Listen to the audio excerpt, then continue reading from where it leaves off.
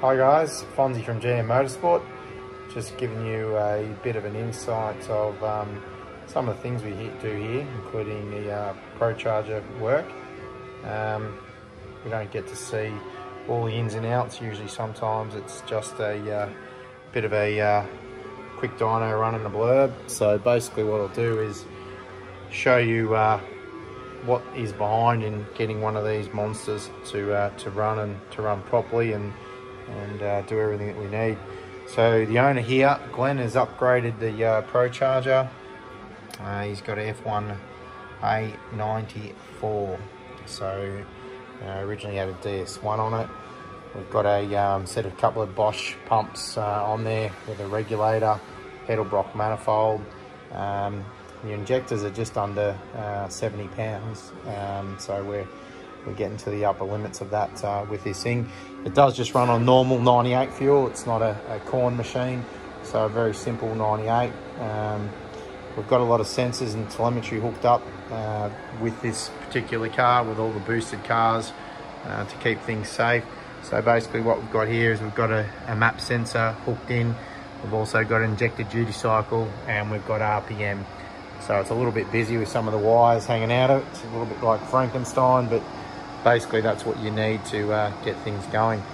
So what I'll show you is behind the scenes and some of the runs here.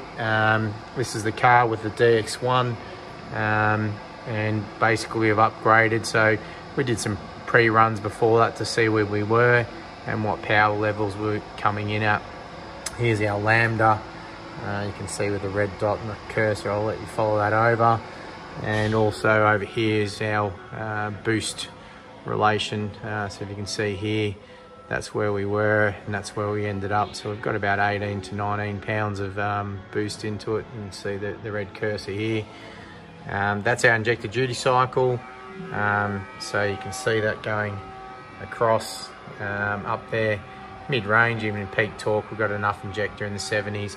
Right up to 7,000 or 6,900, we start to run and we max the injector out, so no more power for this car.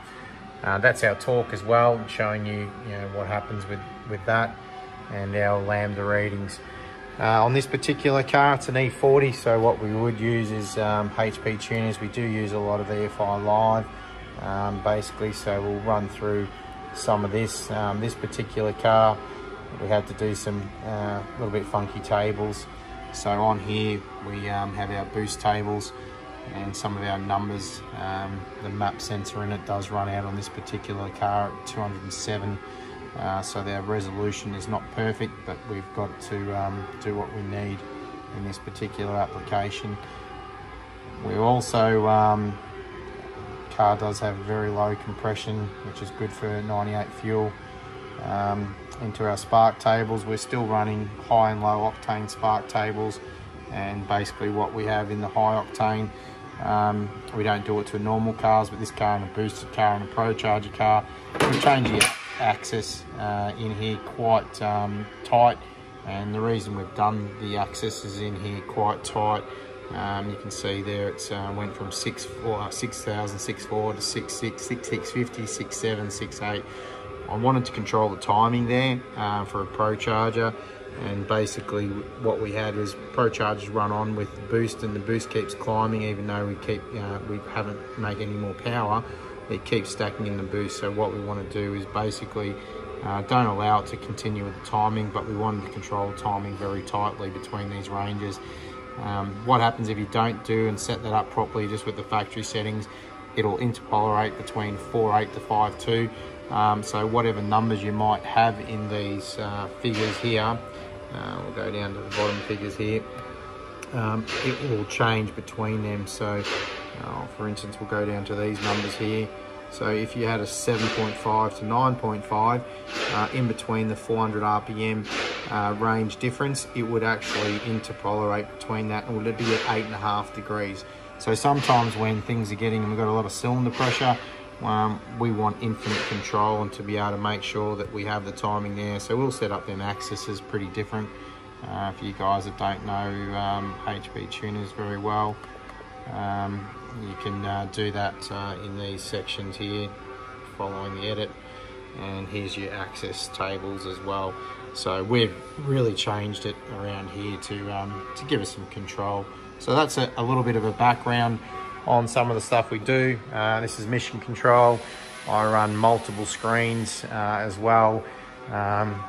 We also run screens over here. We've got another one coming, so I like to sit down and do some homework over here and not just sit inside the car in the cabin and do that. Some of these tunes require a lot of time to get right.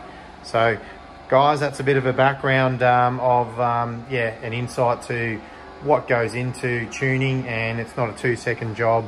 We're going to give this car a bit of a run up for Glenn, and we'll make some power, make some noise, and so we can do. So anyway, we'll try and do some more informative videos behind the scenes, and we'll give this big ProCharge girl a run and see what we can do. Thanks guys. Okay guys, I just went through some of the data.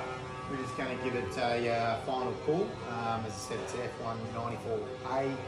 And it's just on 98 fuel, Edelbrock LS2 in a nice clean VZ. So what we'll do is give it a run, and I'm logging it now with EFI Live and tuning with HP tuners. The reason is EFI Live scanner on this particular platform with the E40 does have more capabilities for what I need to see what's going on. So we'll give it a run and we'll see what it does.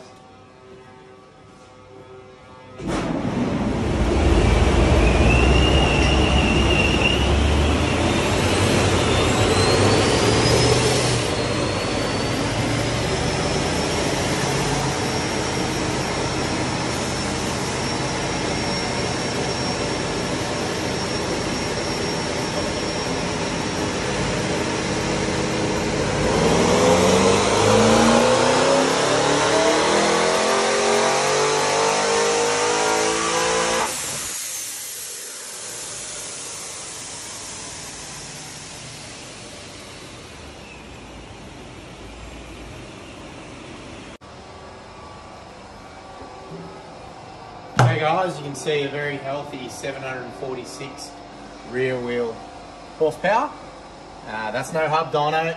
You come through here, that's on the treads. So for a lot of people using hub dynos now, which is a really good product, that's on the wheel dyno. We can get it to hook up pretty well.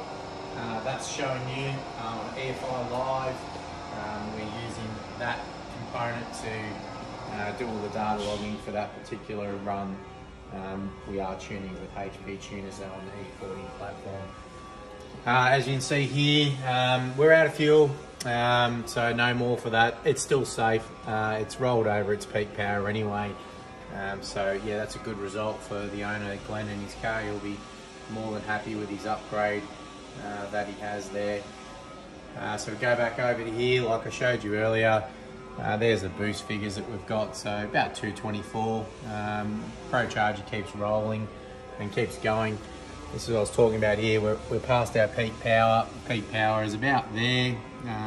That's showing you in rear wheel kilowatts, 555. We'll go over to here and the power's dropped down to 539. But what you can see here is the boost still continued to rise because it's belt driven. And the ProCharger as well, the ratios and how it works, it doesn't roll over, it keeps continuing on. That's what it did on the timing table, is we fixed that up and we did our own segments to actually make that well. So Glenn's going to be quite happy with that, and that's also showing you our result with that fuel injector. The results don't lie, we actually hook it on live and showing you we're out of injector. So it's good to have the live data, no guesswork or running from the ECU. That is live from the injector. We know what's going on. So we've compensated for that. Next mods in this car would be bigger injectors if the owner chooses to do it, but I think he's going to be quite happy in his tidy VZ. So guys, I'll put them both videos together. We'll try and do a bit more of that. So some informative stuff behind the scenes, what really goes on, why we do it, why we spend the time and to get it, and why we have many good customers that keep coming back to us for 10, 20 years. Thanks guys, we'll see you soon.